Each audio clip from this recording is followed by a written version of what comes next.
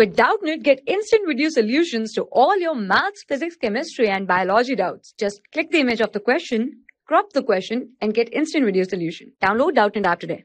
The given question says that a batsman scored the following number of runs in 6 innings. So we are given the runs scored by a batsman in 6 innings, and the runs are 36, 35, 50, 46, 60, 55.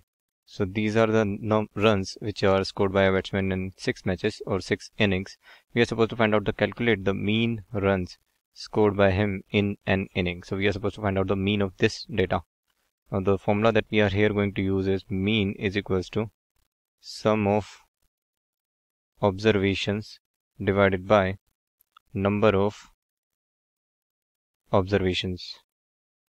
Now the sum of observations is sum of this data, that is 36 plus 35 plus 50 plus 46 plus 60 plus 55 divided by number of observations, because there are 6 innings, so the number of observations is 6. Now mean is equals to this. Now let's add the terms that are present in the numerator. So when we add the terms that are present in the numerator, we will get 282 in the numerator divided by 6, which will give us 47. So this is the mean score of the batsman in an inning, and that score is 47, and this is what we were supposed to find in the question.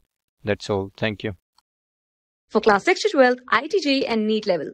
Trusted by more than 5 crore students. Download Doubtnut app today.